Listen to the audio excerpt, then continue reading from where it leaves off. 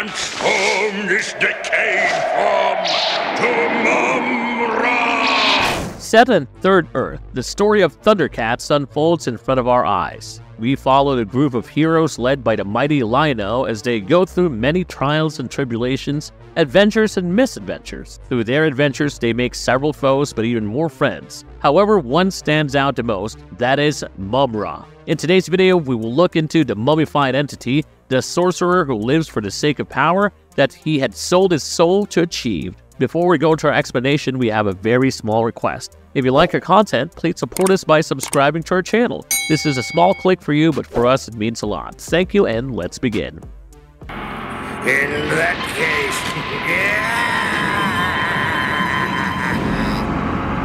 Who is Mumm-Ra, human or mummified entity? Once upon a time in Egypt, there was a pharaoh, and like every pharaoh, he had one advisor that he trusted the most. For this pharaoh in question, the advisor was Wahang. Wahang was not happy with how the pharaoh treated him. You see, Wahang had created plans. He wanted to be the one who ruled the kingdom not as an advisor, but as a pharaoh. Every time the pharaoh called his brother or thanked him for being such a trusted advisor, Wahang's hatred grew. So in this resentment of his, he decided to do the unthinkable. He decided to dabble in black magic. Wahang's goal was to satisfy the immortal, powerful dark beings and hoped to have them fulfill his wishes of being a pharaoh. When he finally did the ritual and the ancient spirits of evils showed up, he begged them for power. The spirits wanted to know what he would give them in return. Wahang promised to be their loyal servant for eternity. The spirits considered it and decided to give Wahang a fraction of their power. Wahang was a bit upset because he wanted to be the pharaoh, but the spirits told him that he could be the pharaoh if he used the magic given to him. He accepted the powers given to him. God was the immortal advisor, and Sem priest Wahang, the one who arose, was Mumm-Ra, the wizard with powers of ancient spirits of evil overing him. However, his moment of joy did not last long. Turns out, the pharaoh had known about his treachery and his indulgence in black magic, so he had shown up to catch Wahang in the act. But Wahang was no more. Mumm-Ra, confident in his new powers, decided to order the pharaoh to kneel in front of him. Pharaoh's son attacked Mumm-Ra and soon outmaneuvered him, defeating him fair and square. Owing to the friendship and the trusted relationship that they had shared before, Pharaoh decided not to kill Mumm-Ra. Instead, the grotesque wizard was buried alive, awake in his burial chambers. Mumm-Ra asked the ancient spirits of evil for more powers, but they denied him. They told him that he was incompetent and that incompetency led to him being defeated so easily. However, they would let him go free if he built giant statues of them in the burial chambers. This took him 600 years to build, but once he was finished, the ancient spirits of evil decided to keep their end of the bargain. When he got out, he was given his ever-living form, the one we see him often in when Mumm-Ra faces off against the Thundercats. Transform this decayed form to Mumm-Ra! Mumm-Ra's mystical transformation. How does he attain his ever-living form? Mumm-Ra was trapped in the sarcophagus for 600 years. While he was trapped in the sarcophagus, he was tasked to build up statues for the ancient evil spirits. Once he built those statues up, the spirits decided to give him more power. This power gave Mumm-Ra his ever-living form. Whenever Mumm-Ra wants to get in this form, all he has to do is say an incantation out loud. The incantation is, "Ancient spirits of evil transform this decayed form to Mumm-Ra, the ever-living." The moment he says this incantation out loud, there is a huge transformation that takes place. At first, when we see Mumm-Ra exit his sarcophagus, he's in this decayed form, which is barely skin and bones, wrapped up in several layers of bandages, the way he was put in the sarcophagus. However, after he says this incantation, he transforms into an almost 9-foot-tall, super muscular version of himself. The transformation is not only physical because when in his ever-living form, Mumm-Ra has a cloak behind him and a helmet on top of his head, which bears the mark of the evil spirits, 2 snakes, and are also present on his chest. When he is in this form, he looks almost invincible. His powers change drastically as well because he can now cast magical spells with ease. He can also shoot bolts of energy from his eyes and hands. It is very clear that when he is in this form, he is a strong adversary because it is extremely difficult to beat him. However, this form comes with one con. This form is extremely energy draining and drains Mumm-Ra's energy a lot, and when he is finally done, he has to go back into hiding in the sarcophagus again to replenish his strength. Look! Mumm-Ra, bigger and uglier than ever. Does he have more powerful form than his ever-living form? However, this ever-living form is not the most powerful form that he has. Mumm-Ra has an even more powerful form known as the Mumm-Ra, the all-powerful form. In this form, he looks far more sinister. He gets this form when he says the incantation, "Grant me the super strength of all your wise and wicked wizardry." This form is bigger and stronger than his ever-living form. His hair grows almost reaching the back of his calves. The clothes that he would be wearing in this ever-living form also change. Once his transformation is done, we see a red light glow from the sky and hit him directly, which Mumm-Ra uses to teleport from his sarcophagus to wherever he wants. The force of this version is so brutal that when he leaves, we can see the sarcophagus structure move a little. However, there is one thing very different about this transformation. When it comes to this ever-living form, he simply says the incantation. The ancient spirits of evil show up physically. They stretch out their hands and we can see the power coursing out of them in what seems to be a ball of lightning and ends up inside Mumm-Ra. We do not get to see this form often. Throughout the whole series, we can only see this form of Mumm-Ra in 3 episodes. Namely, Thunder Cubs Return the 5th, The Return of the Thunder Cubs, and The Last Day.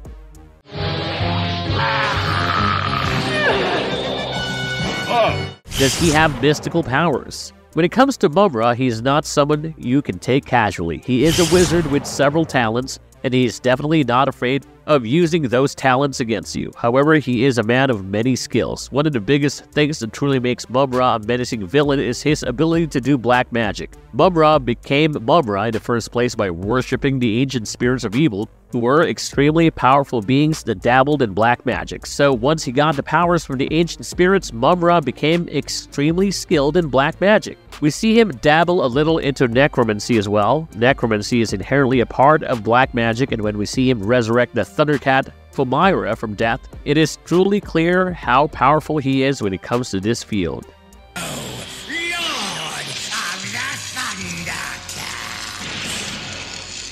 Does he have a shape-shifting ability? Mumm-Ra is an extremely power-hungry character. He wants power and he wants them now. He's willing to go to any lengths possible for that. This hunger for power is what led to him betraying the Pharaoh and becoming the evil wizard that we know him as. In a series of Thundercats, the biggest foes that stand in Mumm-Ra's way to success are the Thundercats, so in order to get away undetected, there have been several instances where Mumm-Ra has assumed the form of animals or allies to infiltrate the Thundercats or use the Thundercats for his gain. In the episode of Return of Thunder Cubs, we see that Mumm-Ra has taken the form of Lino in order to get his job done by using the Thunder Cubs. He has also been seen taking the form of a raven for easier and better transportation. 1,000 years more. 5,000. You cannot defeat me. The many faces of Mumm-Ra, what shapes he can take. So when it comes to Mumm-Ra, he is a man of several faces. He has been trying to best the Thundercats for a really long time, and he has considered doing several things in order to achieve that. One of the main things that he is often seen doing is changing his face and taking on a disguise. Over the series, he has taken several disguises, so let us talk about a few of the more famous disguises of him. Mumm-Ra is a disguise that Mumm-Ra took when he wanted to cheat his way into the cat's lair. Mumm-Ra is a Puma Thenderian that looks much more like the best version of Mumm-Ra. Dream Master form is the version of Mumm-Ra that can easily enter the dreams of the Thundercats and influence them there. At one point, paying homage to one of the Egyptian curses mentioned in mythology, Mumm-Ra shows up as a swarm of locusts that come together to form a giant locust. He also disguised himself as a silky flower-like creature with a human face who uses an addictive fruit to influence Tigra. He had even taken the form of an injured Burble to trick Snarf and sneak into the cat's lair when he did not get to do it the first time around. At one point, Mumm-Ra even took the form of King Arthur and tried to get the sword Excalibur out. This sword is extremely magical and gets used against the Swords of Omen in the episode Excalibur. In one particular episode, Mumm-Ra takes the form of Lino, but in this episode the difference is that Mumm-Ra's outfit is red. He has also disguised himself as a night sorceress and sent Lino to an astral plane. Clearly, Mumm-Ra is quite the villain with a trick up his sleeves. This is why he is the main antagonist of the series. He is one of those villains who never quits and keeps the heroes on their toes all the time. Thundercats! Does Mumm-Ra gain Lino's powers in his form? In the episode named Return of the Thunder Cubs, we learn about the ancient spirits of evil and their desire for the treasure of Thundera. They tell Mumm-Ra to get it for them, and they will give him power in return. When Mumm-Ra explains that he does not know how to get the scattered pieces of treasure, the ancient spirits tell him to use Chitara's extrasensory abilities and locate them. With that plan in mind, Mumm-Ra and Mammoth leave on the Mumm Raft. Upon reaching New Thundera, Mammoth is able to unearth a piece of the treasure, and Mumm-Ra keeps it with him. Soon enough, Chitara, Panthro, and Tigra land on New Thundera on Felinair. However, the landing was not so smooth because Mumm-Ra made the Felinair crash. When the three Thunders came out to investigate, he turned into the Fog of Despair and captured them. Once captured, he takes on the Thundercats to the Canyon of Youth, where all of them turn into their child selves, making it easier for Mumm-Ra to manipulate them. He takes the form of Lino and tells them that there is an evil man out there who wants the pieces of Thundera.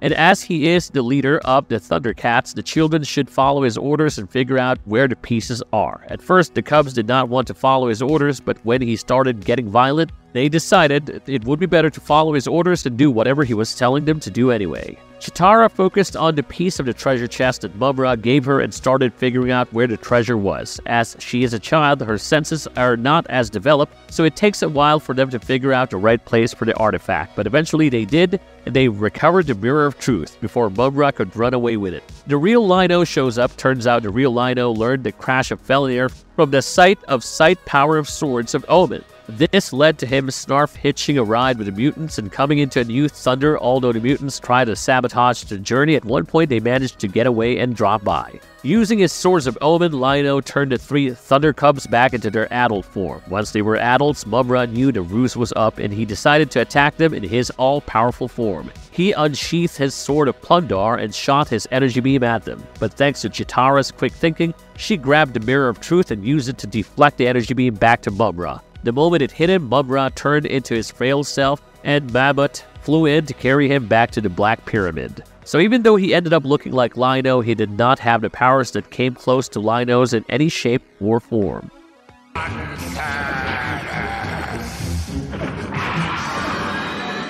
Mumm-Ra's arsenal. What dark and ancient weapons does he wield? Well, as he is a wizard, you should expect him to mostly depend on his magic, but Mumm-Ra is different. He has quite an arsenal of weapons at his disposal. Let us go through each of them and see why they are so special. One of the most common weapons that we can see him use is the Sword of Plundar. Firstly, this is an extremely powerful sword. It can easily go toe-to-toe against the Sword of Omens, which is one of the strongest weapons in the universe. Secondly, this is a twin-bladed sword, which makes it such a cool weapon to use. The handle of his blade is like that of a snake, and whenever the sword is not in use, the blades shrink into the handle. This weapon was something we saw mostly in the hands of Rattila. When Rattila wanted to steal the treasures of Thundera several years ago, he was stopped by Jaga. Jaga was the then Lord of the Thundercats. Once Jaga had defeated Rattila, he decided that the sword that Rattila uses is not a power that should be left out in the open. So, he threw the sword into a canyon and sealed it in molten rock, which was supposed to be the home for this powerful weapon for years to come.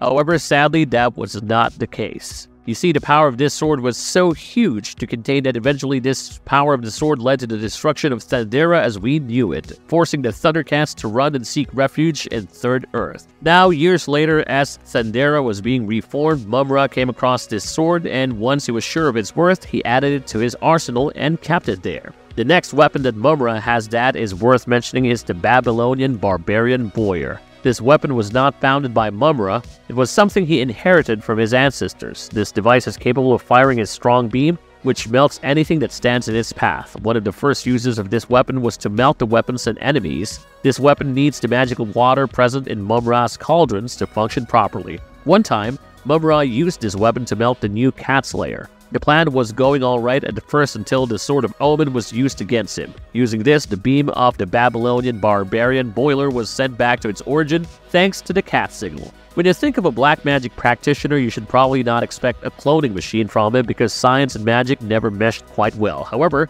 when it came to Mumm-Ra, it did. He had a cloning machine. It was a huge machine that could make a clear mold of any subject given to it and then fill up that said mold to make the perfect, indistinguishable clone of the subject. At one point, Mumm-Ra decided to hire someone else to do his bidding, so he hired Driller to go and kidnap Panthro for him. Once Panthro was in his hands, Mumm-Ra created a clone of Panthro but the clone of Pantho needed a soul, so Mumm-Ra called upon the spirit of the dead Berserker Hammerhand and asked him to reside in the body of Pantho, which he did. The clone Pantho faced off against the Thundercats, and after a brutal and long fight, the Thundercats emerged victorious. In his rage at the defeat, he faced Berserker, came back to Mumm-Ra's pyramid, and destroyed the cloning machine completely. Miniaturization gas is another weapon that Mumm-Ra is seen using in his quest to beat the Thundercats. This concoction was actually invented by a pharaoh named Tutankhamun, and Mumm-Ra was able to recreate it. This gas works extremely quickly by dissipating in the air, and anyone who breathes it immediately shrinks in size. We see this in use when Mumm-Ra teams up with Vulture Man. Vulture Man is another character in the Thundercats universe.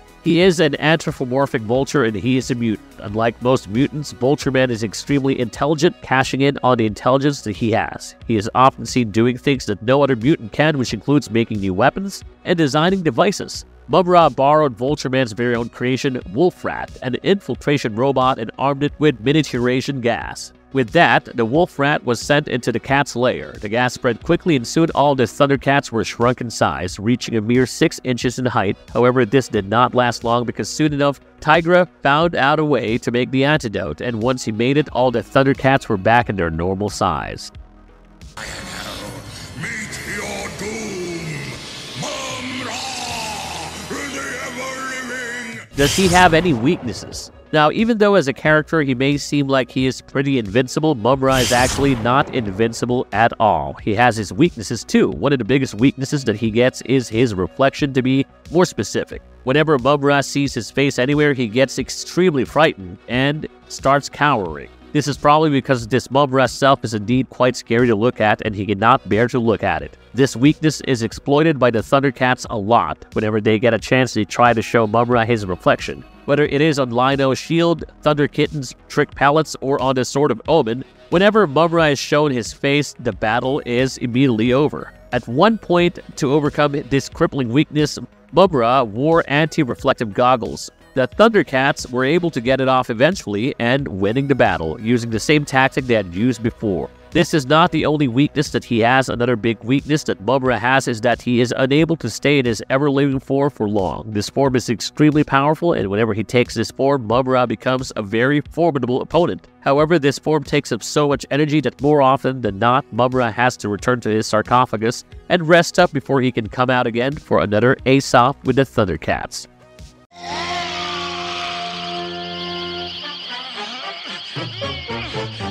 Can Mumm-Ra truly die, and what occurs when he's defeated? When it comes to Mumm-Ra being the primary antagonist of the series, there are several times when he has been killed or almost killed, but each time he comes back. This is because when Mumm-Ra was the Egyptian priest, he promised the Ancient Ones servitude for eternity. This basically gives him immortality. Whenever he is killed, the ancient spirits of evil join their hands and revive him from the dead. Whenever he is defeated, Mumm-Ra returns to his sarcophagus, where the ancient evil spirits are, and he rests up. Because of this reason, Mumm-Ra is never dead. Wherever evil exists, Mumm-Ra lives.